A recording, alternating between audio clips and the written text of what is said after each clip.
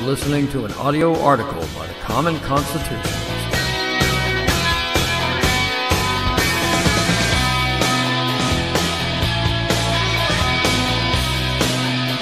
Today's article is entitled, Trump Must Draw a Red Line in the Sand.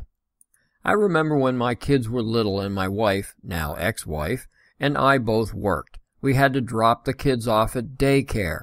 For a period of time, one or the other, or both, would wail, crying for mommy and or daddy, like we abandoned them.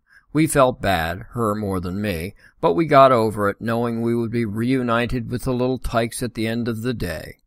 But what if we had to drop them off, not at daycare, but life care, with little to no prospect of seeing them ever again? I would say not a chance, as would hopefully the overwhelming majority of parents. Short of tossing them off a train that's traveling to a death camp, what the hell kind of parent would voluntarily separate from their children? And I don't mean to save them from just potential harm, I mean to save them from certain death. But this is what the left is trying to convince us of, that Honduras, Guatemala, and El Salvador have descended into some sort of Khmer Rouge-type killing fields. Now, Central American countries are in fact the murder capitals of the world, but it is not certain death to stay there, as it was by being a Jew in Nazi Germany, or anyone who opposed Stalin, or Mao, or Pol Pot, leader of the aforementioned Khmer Rouge.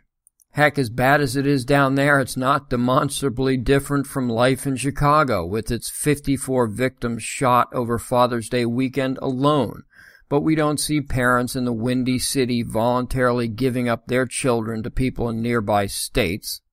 But the left is just pushing the narrative for their own selfish ends. They don't give a crap about these law-breaking invaders or their offspring. They have only two goals in mind. First is how to win power back in Washington, and they think they finally stumbled on the winning issue complete with audio and video.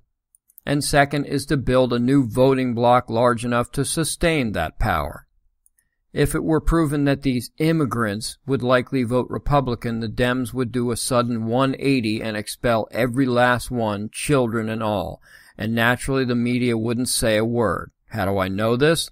Because they were completely mute during the 8 years of Obama expelling illegals and caging children. So what happens now?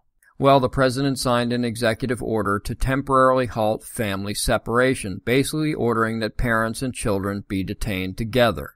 Next will be an immediate court challenge that it is cruel to keep entire families locked up, awaiting an increasing backlog of immigration cases. Leftists will judge shop until they find one who will issue a stay on Trump's executive order, and we'll be right back where we started, which is what the left wants. Meanwhile, the Dems and their weakling Republican brethren on the right will attempt to push through some sort of amnesty, letting most off scot-free, and Trump and his supporters, like me on this issue, will end up on an island. My hope is that the president stays strong despite being hammered by all sides. However, it's beginning to feel like deja vu all over again. The Dems get what they want, and we get nothing but broken promises. Only this time it's worse that the Dems are bold enough as to not even promise us anything. In 1986, Ted Kennedy, the Lion of the Senate, promised that the amnesty for around 3 million illegals was it, that it would never happen again. They promised border security tomorrow for amnesty today. Reagan's mistake is that he trusted the lion bags of dirt.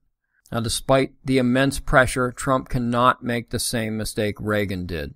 No matter what the cost, he must hold the line. He must use every ounce of political might and capital he has to build the border wall.